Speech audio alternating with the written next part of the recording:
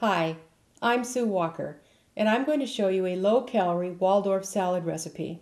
The ingredients are 1 large Granny Smith apple, unpeeled and diced, 2 large red apples, unpeeled and diced, 1/2 cup green grapes, cut them in half, 1/2 cup coarsely chopped walnuts, 1/2 cup diced celery, and 1/3 cup of raisins or dried cranberries if you prefer. The dressing recipe is 1/2 cup low-fat mayonnaise, 1/4 cup of fat-free sour cream, 1½ teaspoons of Splenda, and 1/2 teaspoon of lemon juice. You mix this all together and add to your other ingredients.